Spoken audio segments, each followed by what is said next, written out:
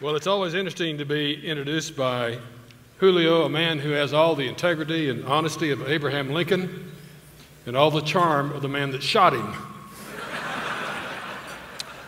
Would like to add my congratulations to the top 100 folks here. This is great to live in a community where the people not only run a business but are very much involved in the community, and everybody here is very much indebted to you for the jobs you provide and also for your civic activities. That's very, very, very special. Special to me today, this is a fairly rare occasion. My wife is actually in the audience. My wife Peggy is actually in the audience. When she rarely, when I tell her I'm going to speak, she said, "I've heard you speak." And so that's always kind of, she's a tough gal. We had just finished up this new addition in our backyard. We have this nice little outdoor kitchen that she designed and had built. And we were out there having a glass of wine, and I heard her say, "I love you." And I turned to her and said, "Peggy, is that you talking, or is that the wine talking?" She said, "That's me talking to the wine." We've had a great marriage. We've been married for 40 years, and you don't be married 40 years without doing well with each other. We have had our moments. We had this one drive up near sometimes we like to just get in the car and just drive up around St. Francisville and finally see some hills and some trees and all this sort of thing. So we're driving around, and we just had this little spat. And so she was on her side of the car, I was on my side of the car. We're both being kind of, not talking. And we passed this farm, and this farm had some mules and some chickens and some goats and some pigs out there. And I looked at her and said, "Relatives of yours?" She said, "Yeah, in-laws." So tough gal. Well, let's talk a little bit about what's going on out there in the economy. I want to talk to you about what's going on in the Baton Rouge area. Of course, this is going to be a good place to be. This is going to be a good place to be over the next couple of years. There are some problems that we're going to have, and one of the biggest problems is what's going on in the national economy. The national economy, if you kind of think of our economy as like a ship that's going forward, one of the problems that we have right now is that we're dragging an anchor. We are now in the worst recovery that this nation has been through since the Great Depression. This has been the slowest. It's kind of like we went in one side of a V, we're coming out of it like a kindergarten L. It has not been a very good recovery at all.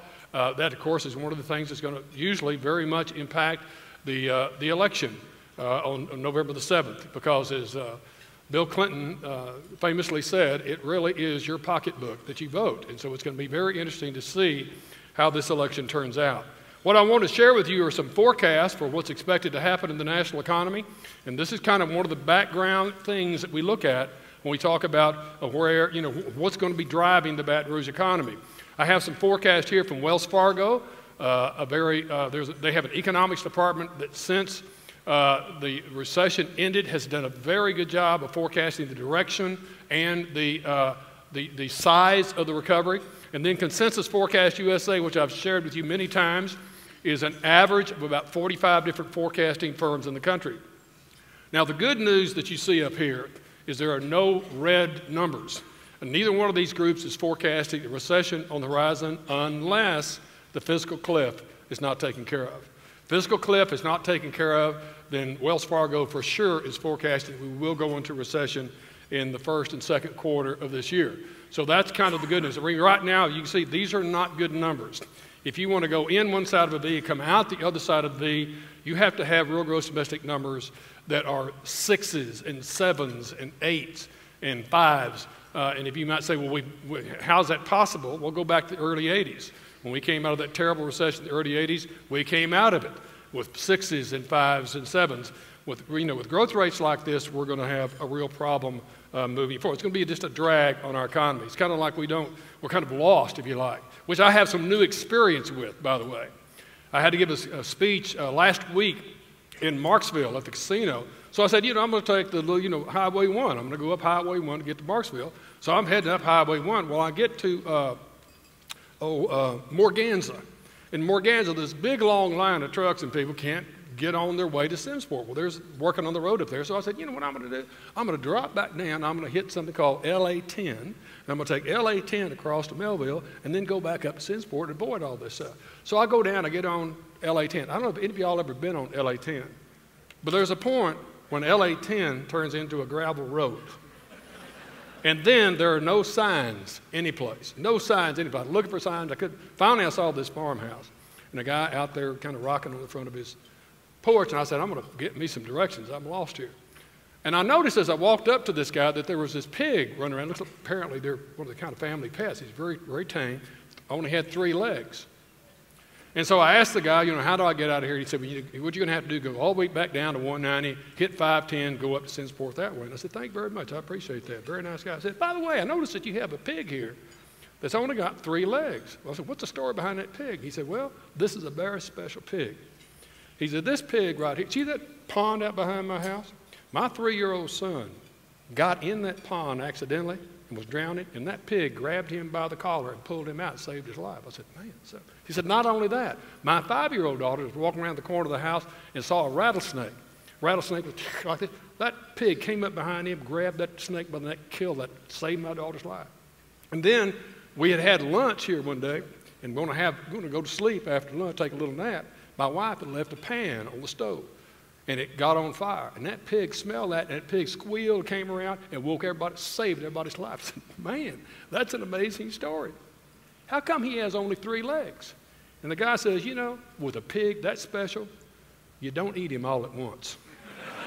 So anyway, now, what else is going to be the key thing that's going to be driving our economy? We're doing way better than the national economy is doing right now, by the way. Louisiana is one of only 2 states in the South where employment today is higher than it was in 2008. Louisiana actually began to set record levels of employment in this state back in May, as I will show you a little bit later on. One of the key things that impacting our area is what's going on with the natural gas prices. Natural gas prices, as you can see here, if you went back into the mid-2000 time period, we had about 7 years in which the price of natural gas was very high. And that was we thought we had a shortage of natural gas in this country. Do you all even remember that? We were talking about a shortage of natural gas. And then, suddenly the price of natural gas has come down, and it has come down a lot, and we think it is going to stay down. As you can see here, we think the price of natural gas is going to average about $2.25 over the next 2 years, around a range of $2 to about $3 per million BTU. Now, you might say, I picked up the Wall Street Journal today, and right now it's at $3.47. But you need to remember these are annual averages. The price of natural gas is like a double-hump camel, right? It's really high in the winter months when we're using natural gas to heat our homes, and it goes down in the spring. It goes up really high in the summertime, like where we are now, because we're using natural gas to generate electricity to cool off our homes. Then it's going to go down again in the fall time period. But anyway, it has come down, and it is why you might ask, why has it come down? Well, it's the price of something, right? It must be because of supply or demand. And as it turns out, it's almost totally a supply-side phenomenon. And that is because, by the way, there's something interesting about your country. You just watch this. Anytime the price of a commodity goes up, anytime we run into a shortage of some commodity, you smart, clever, greedy capitalists will go out and either find more of it, or you'll find a really cool substitute for it. That's been our history of our country going all the way back to the Civil War time period. Now, what happened was, in the old days, we used to simply drill a well straight down and hit a gas pocket and bring the natural gas up. You might get 2 to 3 million cubic feet per day. When the price of natural gas got really high, we already knew there was natural gas in shale. The question was, how do you get it out? Well, let me tell you, when the price of natural gas was $10 per million BTU, you figure out ways to get it out.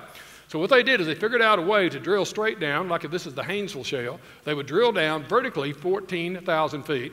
They would then go vertically about 4,000 feet, and in the vertical portion, they would explode little holes in the pipe, and then they would send a lot of water, some sand, and a little bit of chemicals down there under very high pressures, and they would frack that natural gas, that shale, and natural gas would come out. Instead of producing 2 to 3 million cubic feet per day, there are wells in the Haynesville Shale producing 28 to 30 million cubic feet per day. I mean, just a tremendous amount of natural gas came on board. Now, those of you who are Ole Miss graduates, this is a map of the United States of America. The really good news is there are these shale plays all over the United States. Now, I can't tell you how important that is to Louisiana, because in the past, when it came to energy policy in Washington, D.C., there were really only about 4 states, maybe 5 states, where oil and natural gas were really produced.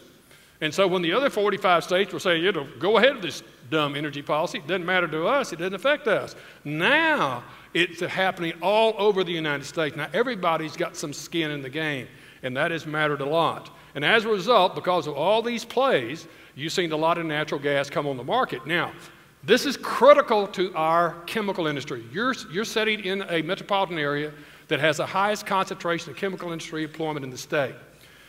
These low natural gas prices are important to us for three reasons, to the chemical industry for three reasons. Number one, they are huge consumers of natural gas. You know, they are way bigger consumers than you commercial people are, or certainly you residential people are. Residential, commercial, industrial is way the heck up here. And so the price of one of their major inputs has gone down. And some of their products, like ammonia fertilizer, is actually made out of natural gas. Okay? And matter of fact, we're starting to see new ammonia plants opening up in our state as a result of these low prices. Out of natural gas, you produce ethane, and out of ethane, you produce ethylene, and out of ethylene, look at all these consumer products that are produced that you consume out there. And the last thing is, it is a very clean burning boiler fuel. It's way cleaner than coal or fuel oil. So this is really important to this industry. Now, the other thing that's important is this. The price of natural gas has gone down in the United States. It has not gone down in Europe. The green line there shows you what's happened to the price of natural gas in the United States. That red line shows you what's happened to the price of natural gas in Europe. And the reason that's important is that Europe is a huge producer of chemicals. Back in the late 1980s, I had the chance to go visit a BASF plant in Germany. That one BASF plant in Germany was bigger than the entire chemical industry in Louisiana. It is huge over there. And the problem is over there, their natural gas, which by the way they get from Russia, they have to import it from Russia, their prices are way high. And as a result of this, if you think of this big pie that represents the demand for chemicals in the world, the size of that pie has not been changing very much, because the U.S. and the world economies are not growing very much. What is happening is our share of that pie is growing like crazy. We are kicking the behinds of the people in Europe, and we're getting their market share. Now, the third thing is, if you go to those chemical plants in Europe, remember in the United States, we take natural gas, we make ethane, and out of that we get ethylene. In Europe, they take oil, and out of oil they get naphtha, and out of that they get the ethylene. Well, you know what's been happening to the price of oil. It has not come down like the price of natural gas.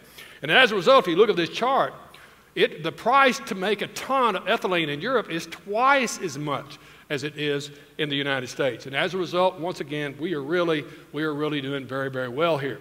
Now, the biggest problem we have, you're on the chair of the board of any, or you're on the board of directors of any chemical firm in the United States, and you're looking at this great stuff that's happening. We're getting this big increase in demand.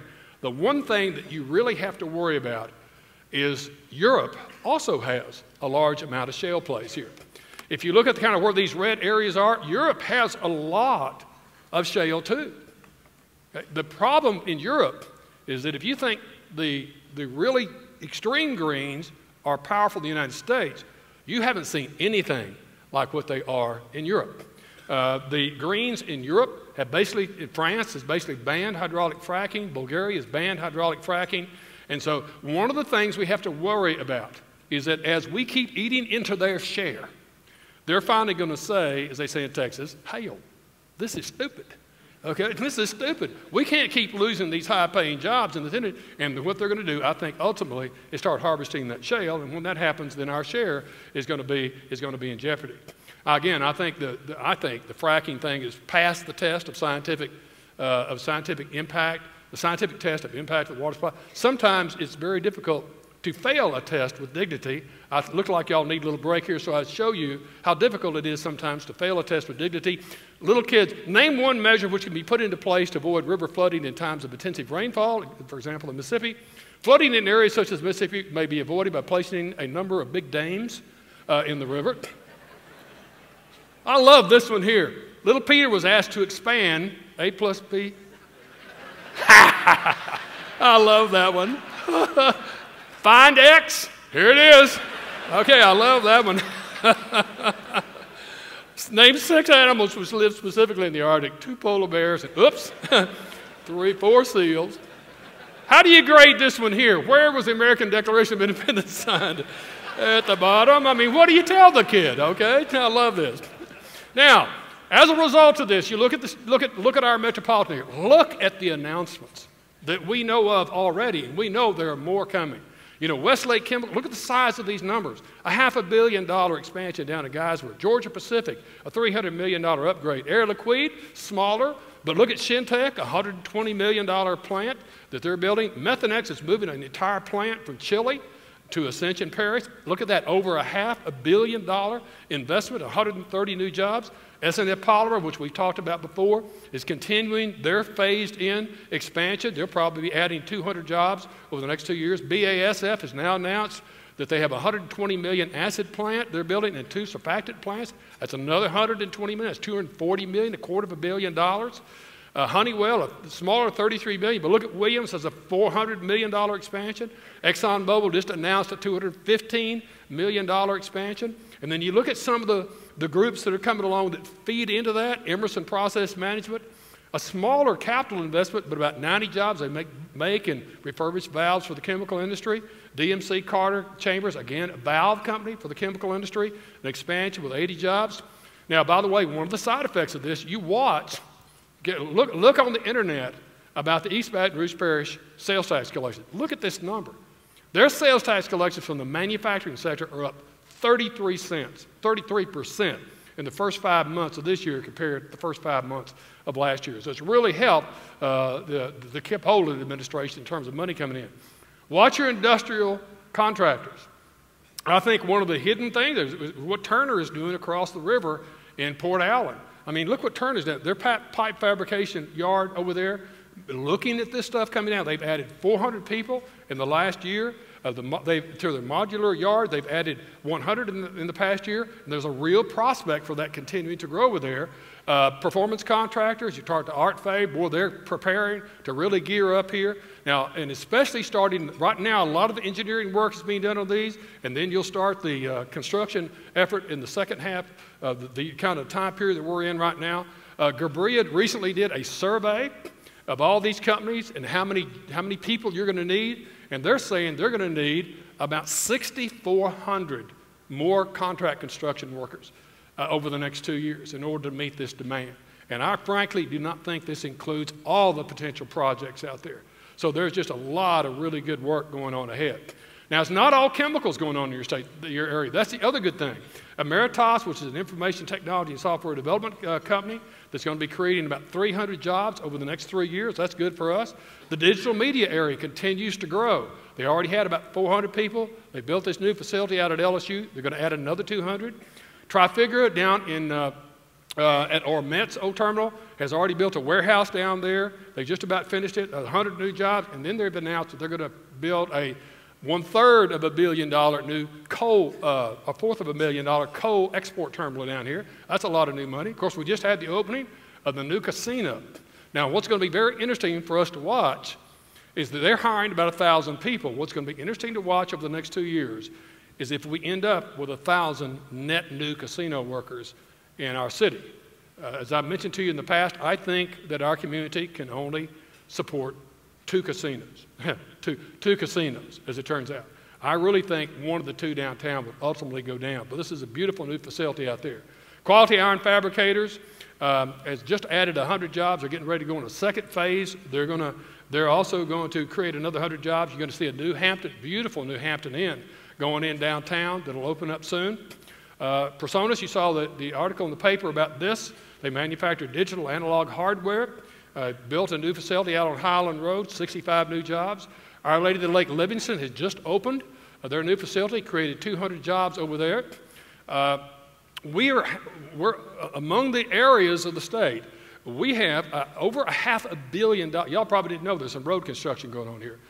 About $500 million in road construction going on in our metropolitan area, not including the newly announced facelift on the old Mississippi River Bridge. That will start and finish, started soon and finish soon. Our Lady of the Lake, if you've driven down Essen Lane, you can see the big cranes out there. They have a $200 million expansion going on there. Go out to LSU, they're going to have a $75 million expansion at Tiger Stadium, and they're going through the design phase of a $58 million expansion of the LSU Student Recreation Center. The film sector is doing very well. I got to meet some of the, say hello to some of the people, the Celtic or Celtic Studios people here. They're in the midst of an expansion out there. Pixamondo, who is won the Academy Award for Hugo, has now got a place out there, and they're going to be adding jobs over our time period. In addition to that, we have a number of firms that have said, look, we're looking at you. And we're doing some feasibility studies that come to you. There's not a small number of people. This new, really neat one here, the Avalon Rare Metals, is in the midst of a feasibility study. They have picked out St. James, Ascension Parish. They want to build a $300 million rare earth element separation plant there, 175 jobs. We've talked about Point Bio every year for the last 3 years. Honestly, I don't know what's going to happen here. They've been buying options on land over at the port to make wood pellets. That has not happened yet. I'm not really quite sure where it is now. Huntsman is looking at a design study to increase the size of their plant. They haven't told us how much. Now, the one thing we want to watch very carefully is this area here called the Tuscaloosa Marine Shale. Going right, and this is where you're going into the shale, not to get natural gas, but to get oil. This is one of the new developments, is the shale gale in oil. Did you know that North Dakota is now the second largest producer of oil in the United States? They just went past because of the Bakken shale up there. Now, this shale play here, we had hoped by now there would be 30 to 40 rigs operating here. Right now, there's only about 7. When you do this fracking stuff, the fracking is not common across all fields. Each field has its own nuances, and the companies are still trying to figure this out right here. And the wells, where you go to the Bakken, it might cost $6 million to drill a well. Right now, it's costing about $22 million to drill a well in this. They haven't broken the code yet, but they're working very hard on that, and I think they're going to break that. So hopefully, when we get together next year, we'll have much better news to tell you about the Tuscaloosa Marine Shale. Other big potentials. I know if you talk to the people in the Baton Rouge Area Chamber of Commerce, the people down Ascension and others, we know of these 3 companies who have these names, Happy Corn, I love this, Dashboard and Frontier. We're talking about some really huge potential investments in our area. BRAC, Adam Knapp was telling me that BRAC now has 5 highly likely announcements by the end of this year that total almost $1 billion. And we're going to know soon on 2 other projects to be announced. The bottom line for the state of for Baton Rouge is this is a pretty nice picture to be looking at here. You compare this picture to other metropolitan areas that you'll see in your booklet today. This is a really good place to have been. As you can see, we are and this is, I think, a very, very conservative forecast. If we hit on some of those big ones, these numbers are going to turn out to look sillily, that's a word, conservative, okay?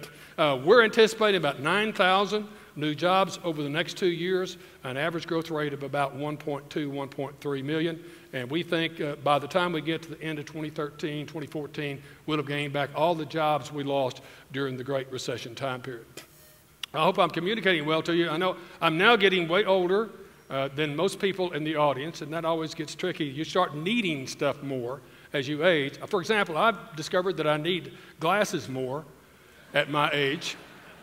One of my dear friends is here in the audience who will appreciate this one, but also I thought I'd show this one. Wine, cheaper than Botox and paralyzes more muscles. I think that's important. And then those of you who are wine aficionados, I thought you would appreciate this. The secret to enjoying a good wine. Open the bottle to allow it to breathe. If it doesn't look like it's breathing, give it mouth to mouth. I think that's a good way to go. Now, what about the state as a whole? Let me very briefly talk to you about what's going on in the state. If you look at this chart, let me compare this to Baton Rouge, chart we saw earlier.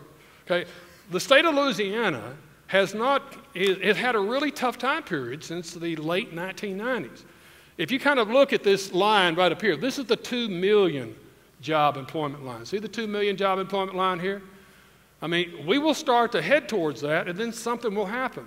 We started to head for it, here initially, and then 9/11 occurred. Then we started to head for it again. Katrina and Rita occurred. We started to head for it again, and then the Great Recession occurred. Well, now we're starting to head towards it again. And hopefully this time we will make it. Actually, the state of Louisiana began setting employment records back in May. So we're actually doing much better. If I showed you a picture here, I also keep up with Alabama and Mississippi and Arkansas. I mean, mean, their lines came down very, very hard. They've had a very, very hard time period turning that around. If you look at our state, and if you read the report, there are certain negatives out there that are going to keep us from growing a lot faster. One of the negatives, of course, is the weak growing U.S. economy. The second is, I'm glad I'm not talking to the New Orleans audience. I mean, New Orleans has got a problem going forward, and that is the closure of Avondale Shipyard. Avondale, at one point, was the largest manufacturing employer in the state with 4,500 people. This year, it will lay off another 1,700. By next year, it'll lay off 2,000 and be totally closed. Man, it is tough to overcome 3,700 job loss. No matter how well you're doing on the other side, that's tough to overcome. Also, the General Motors plant in Shreveport was closed this past August, September. That was 800 jobs we lost. The other thing that is a problem is the Haynesville Shale flight. Look at this picture. The number of wells in the Haynesville Shale has dropped by more than 80%. And the problem is that, number one, when you drill in the Haynesville Shale, all you get is natural gas. If you go to the Eagle Ford in Texas, the Marcellus Shale up in Pennsylvania, or to some of the other shale plays, you get not only natural gas, but you get oil too. The price of oil is staying up there, right? And also, these are very deep, very expensive wells to drill. They might cost $9 to $10 million a piece to drill. In the Eagle Ford, it's $5 to $6 million. So you're seeing these rigs just flee away from this area, which, as you can say, I mentioned two things about the Shreveport area that are big negatives. You know, the Haynesville Shale and the closure of GM. That makes it really tough for that area of the state. On the positive side, we mentioned the low natural gas prices. That's not only good for us. That is great for Lake Charles, and it's also great for New Orleans. We've had the return of the Gulf of Mexico. By the first part of 2013, all the deepwater rigs will be back in the Gulf of Mexico. Right now, Port Fourchon is blowing and going. The lease sales to the Gulf of Mexico have been very, very good. So our fastest growing areas of the state, we think, will be the Lafayette area and the Houma area. Again, I've never known a time in the 30-plus years we've been doing these forecasts when I've seen more potential new projects that will be announced between now and about February of next year. The biggest of them all is the Sasol company. Sasol is a company, a South African company that is in Lake Charles. They are looking at a $10 billion gas to liquids plant. They're going to take natural gas, make jet fuel out of it. They've worked that out. They're looking at a $4.1 billion ethylene plant. Remember the price of ethylene being low here compared to other places? Shell has already announced they're looking at either us or Texas as a place for another gas to liquids. There are 5 steel mills that are looking at our state. We're in the top 1 or 2 for 5 steel mills. And these steel mills are located all over the state. The other thing that's a positive, depending on where you live, if you're in New Orleans or you are in the Houma area, I mean, you can't begin to appreciate how much money BP has pumped into those areas and is going to pump into these areas. In their first round, they pumped $1.6 billion into the Houma, mainly the Houma, New Orleans metropolitan areas. Now, 1.6 billion, do you know they pumped so much money into the Lafourche Terrebonne area where Houma is? That increased their personal income 3% in 1 year. I mean, that is a big increase. The Gulf Coast Claims Facility, which was closed in June, pumped $6 billion into the area. The Deepwater Horizon Class Actions Claim Unit, was just set up down in New Orleans, is estimated to be ready to pay out another $2.6 billion. The Restore Act, which is very much in the paper today, you know, BP is going to have a fine levied by the federal government, and right now that money is supposed to come back to the states that were impacted, like Louisiana. We don't know how much that money is going to be, but I bet it's in the B number too. It's going to be a B number. And this doesn't even include the claims that state and local governments have included. So just a whole lot of good, you know, just money that is coming in from that one source. Now, I hope that, you know, the main thing is the difference between now and what we've talked about in 08, 09, and 10, some of these other times, is that we're not in a desperate situation. We're in a good situation. Desperate, I'm going to tell you a desperate story to end this today. There was a little old lady that was sitting on a bench in Miami, and this man comes and sits down on the end of the bench. And after a moment, she says, are you from around here? He says, yeah, I am. She said, you seem like a stranger. And he said, well, I haven't been here for a long time. She said, well, where have you been? And he said, well, I've actually been in prison. She said, well, why were you in prison? He said, well, I killed my wife. And she said, oh, so you're single. I enjoyed being with you folks today. Thank you so much for coming out. Okay?